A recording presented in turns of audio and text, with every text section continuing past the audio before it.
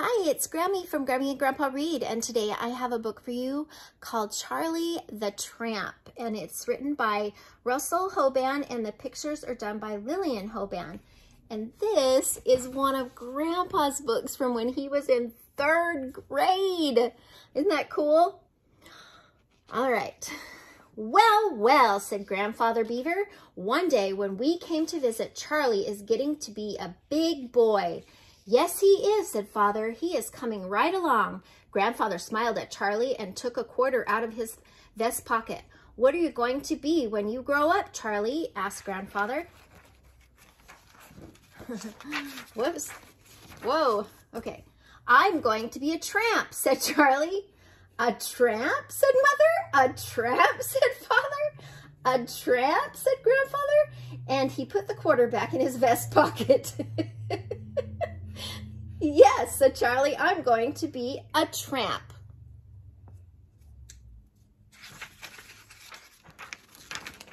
I'm surprised to hear that, said Father. Your grandfather has been doing beaver work for many years, and I too am a beaver, but you want to be a tramp? That's how it is nowadays, said Grandfather, shaking his head. When I was young, children didn't want to be tramps.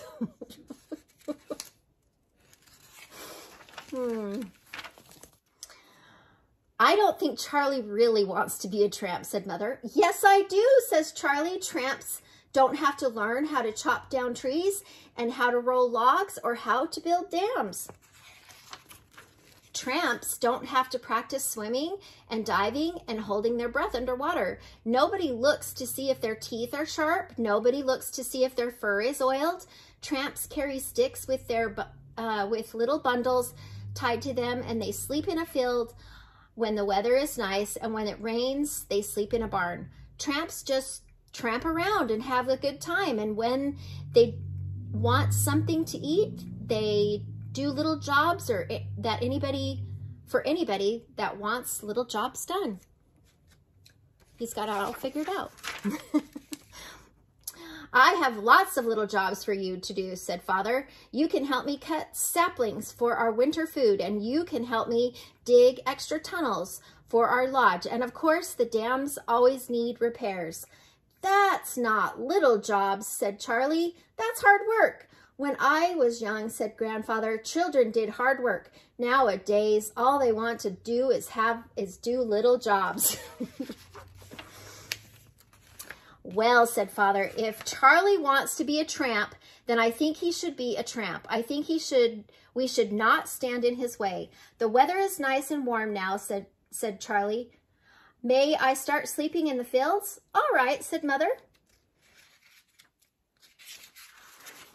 Charlie tied up some fig Newtons with some good and plenties in his handkerchief. Then he tied the handkerchief to a stick, and he was ready to go. Now it's time for me to be on the road and away, said Charlie. Goodbye, Mr. Tramp, said Father and Grandfather. Goodbye, Mr. Tramp, said Mother. Come home in time for breakfast, and don't forget to brush your teeth tonight. Goodbye, said Charlie. Tramps don't brush their teeth. What? He got into a little boat and rowed across the pond and trampled off down the road while Mother and Father and Grandfather waved to him. Now that I think of it, said Grandfather, I wanted to be a tramp when I was little, just like Charlie. So did I, said Father. That is how men are, said Mother. They all want to be tramps. Charlie tramped down the road, kicking a stone and whistling a tramping song as he went. He looked at the blue hills far away, and he listened to cowbells tinkling in the distant meadows. Sometimes he stopped to throw a stone at telephone poles, and sometimes he sat underneath a tree and watched the clouds roll by. Charlie kept tramping until it was almost sundown, and then he picked a field to sleep in. He picked a field where the daisies grew and the grass and the clover smelled sweet. Charlie untied his little bundle and took out some fig Newtons and some good and plenties, and he ate them while the stars came out. Being a tramp is nice, said Charlie to himself, and he went to sleep. Mother was watching for him in the window the next morning when he rowed across the pond. "Here comes Charlie," she said to Father, with his fur every which way and a bundle of daisies on his stick. "Good morning, lady," said Charlie when Mother opened the door, and he gave her the daisies. "Do you have a little job I can do for my breakfast?" he said. "You can bail out the big rowboat," said Father. "That will be nice for a little job for you." "All right," said Charlie, "and then I will eat my breakfast on the back steps because that's how we tramps do it." So Charlie bailed out the rowboat, and while he was eating his breakfast on the back step, Father came and sat down beside him. How do you like being a tramp?" he said. "I like it fine," said Charlie. "It's a lot easier than being a beaver." "How did you sleep last night?" said Father. "Fine," said Charlie, "but something kept waking me up." "Was it something scary?" said Father. "No," said Charlie. "It was something nice, but I don't know what it was. I will have to listen for it again tonight." When Charlie rowed across the pond and went off down the road, whistling his tramping song, he went down the road. Charlie tramped all day, and he listened to the birds singing, and he smelled the flowers that grew by the side of the road. Sometimes he stopped to pick blackberries. Sometimes he walked along the top rails of fences. At lunchtime and dinner time, Charlie went home and did little jobs for his lunch and his dinner. He stacked winter saplings in the basement for his lunch, and for his dinner, he helped his father fix a broken plank in the boat landing. After dinner, Charlie went back to the field where the clover and the daisies grew. Charlie ate his fig Newtons and his good and plenties, and he listened for the sound that he had heard the night before. Charlie heard the frogs and the crickets singing in the quiet of the night. He heard something else. He heard a trickling, tickling kind of little song that had no words. The trickling, tickling song made Charlie want to hear it better, so he got up and went down to the trees where the sound was coming from. He saw a little stream that sang as it ran in the moonlight. He sat down and listened to the song, but the sound of the trickling kept tickling Charlie. He could not sit still. So he took off his clothes and dived into the stream and swam around inside the song of the water. Inside the song, the water was singing. When Charlie climbed out and cut down a little tree that was growing on the bank, when the tree fell down, he rolled it into the water. Charlie took a deep breath and swam to the bottom of the stream with a stick and stuck it in the mud so that it would not float away. Then he listened to the song of the water. He liked it better than he had before. So Charlie cut down some more trees, and he began to make a little dam to keep all the water from trickling away. Charlie worked on the dam all night, and by morning the stream had widened into a pond. Then the song of the water stopped tickling Charlie, and he said, "Now I guess I can go back to sleep." So he brushed his teeth to keep them sharp, and he oiled his fur to keep it waterproof, and he went to sleep in an old hollow tree by his new pond.